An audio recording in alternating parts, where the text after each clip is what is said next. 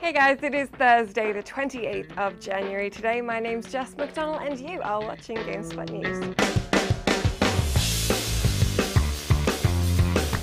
EA have said they're on a journey to regain the trust of the PC gamer, starting with Origin Access. While Senior Marketing Director Peter O'Reilly neglected to mention precisely where the company suspects they fell short, possibilities may include the messy online-only SimCity and The Sims 4 lacking a number of fan-favorite features at launch. O'Reilly explained that EA are now doing their best to turn this around. He told MCV, "Over the last couple of years we have focused on ensuring a great play experience from launch and bringing players a better experience on Origin, with programs like the Great Game Guarantee on the house and now Origin Access."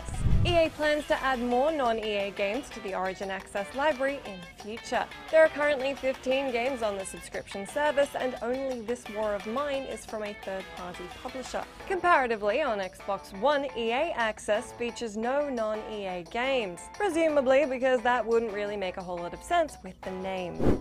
Bungie has had some personnel shuffling today as Pete Parsons is now set to take over as CEO from Harold Ryan. Bungie revealed the news on their website, where they said the board of directors appointed Parsons, who's been the company's COO since 2002. Parsons seemed pretty excited about the whole CEO deal, and as far as Destiny goes, he explained, "I want you to know that my #1 priority, and Bungie's, is and always has been to deliver great games that we can all share together. I believe that Destiny is a one-of-a-kind experience. I also believe you have yet to see our studio's best work. My new role here at the studio will be entirely focused on fulfilling that promise." It's currently unclear as to why Ryan stepped down or whether he will remain with the company. I really hope you aren't getting sick of hearing about expansions for games that aren't out yet, because The Division is getting 3 of them. As is the state of the games industry, Ubisoft has announced their post-launch plans for the shooter pre-launch.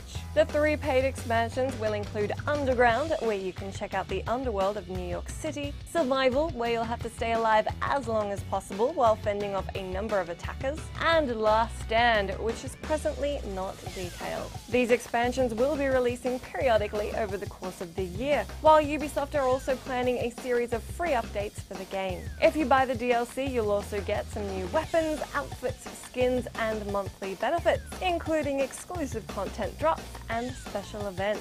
Further details, pricing information, and specific release dates haven't been divulged at this stage.